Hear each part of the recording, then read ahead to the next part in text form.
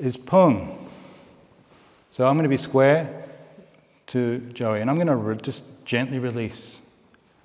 Like we're doing the standing, releasing from the feet up. I'm not trying to push him over. Just want to catch him. When I get things right in me, everything works. It's a very self-cleansing art, right?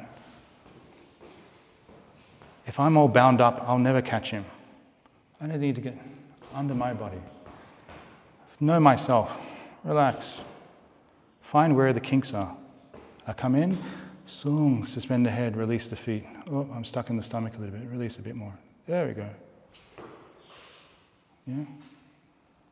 So we're all here with the most important part of your training, which is another person.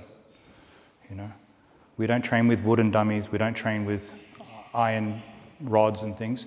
We train with people. We're learning to fight other people. So you have to learn how to stop fighting yourself. I have to get myself out of the way, out of the equation. Heaven, gravity coming down, earth coming up.